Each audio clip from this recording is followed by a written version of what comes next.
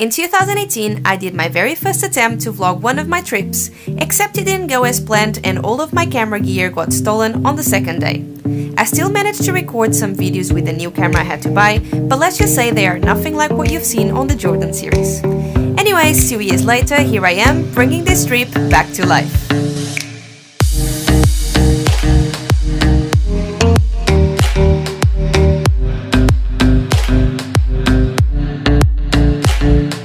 We started our trip in the French Riviera, and those will be the locations included on this vlog. After the unfortunate event with my gear on day 2, we went exploring on day 3 with our hosts to Villefranche. During the whole 17 days we spent in this area of Europe, we stayed at different people's houses for couchsurfing. We walked from Nice by the coast to get to this beautiful and lesser known location right next to Nice, with the very calm waters and with a beautiful center with colorful houses.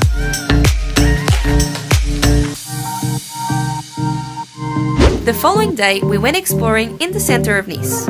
Somehow, I did not record every place we visited, including the beautiful Place Masséna, but I really loved it.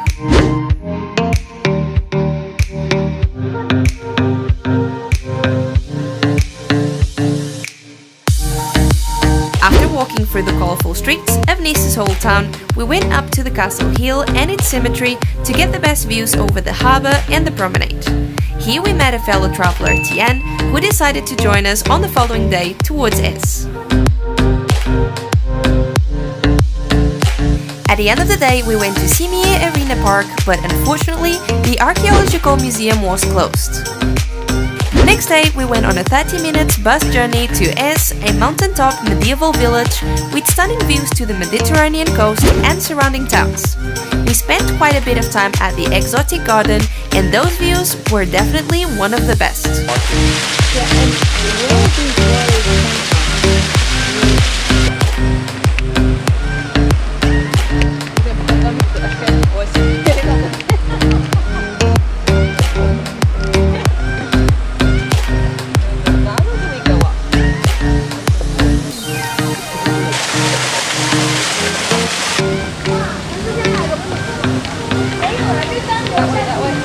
Are you guys ready for this? After roaming around Es, we decided to use the remaining time of the day to explore Parc Phoenix. All I can say about this decision is that this is a beautiful place, but our money was quite wasted.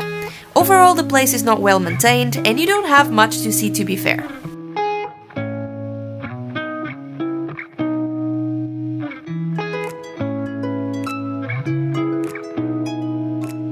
Our last day in Nice was spent at Cap-Ferrat, so we could enjoy some beach time. Cap-Ferrat, just like Villefranche, is another beach alternative to the busy Pebble Beach in Nice, and this one here has stunning views and plenty of space. We then left Nice on a bus towards Monaco. The first thing we did was going up to Tete de Chien, a wonderful viewpoint in La Turbie. We were very lucky that our host was super kind and he actually drove us there. After that, we visited the Japanese garden, and the following day, we were committed to explore as much as possible in one day. We started with the exotic gardens, but this time in Monaco. I'm truly happy we did that, as this place has wonderful views, a nice gallery and even some caves.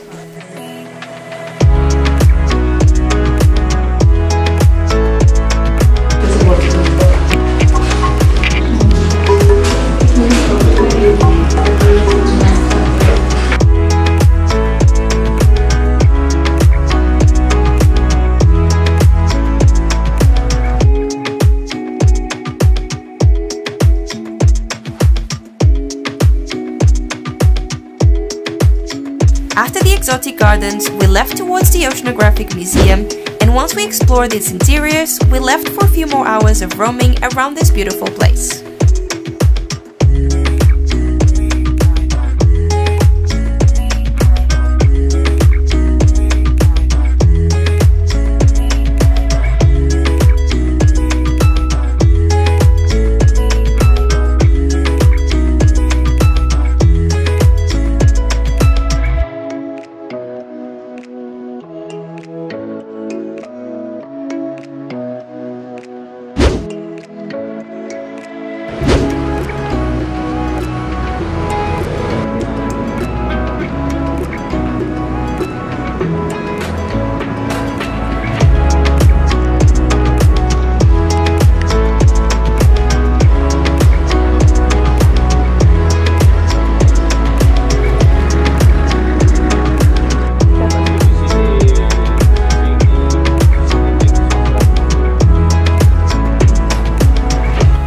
day, I decided to take a bus and stop between Monaco and Menton to get this beautiful view.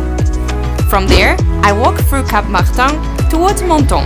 It was a long hike, but really worth it.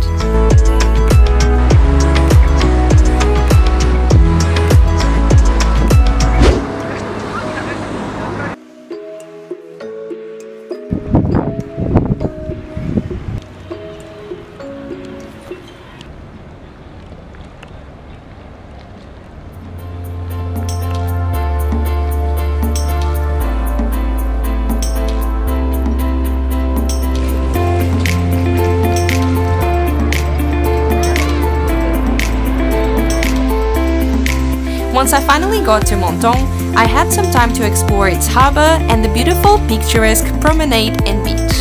And of course, enjoy its waters.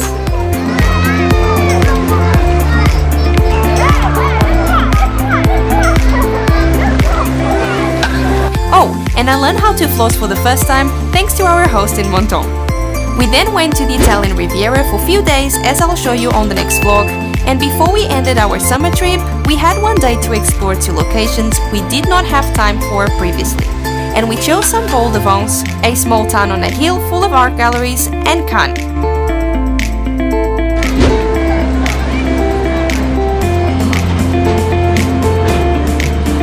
¿Has visto que es bonita?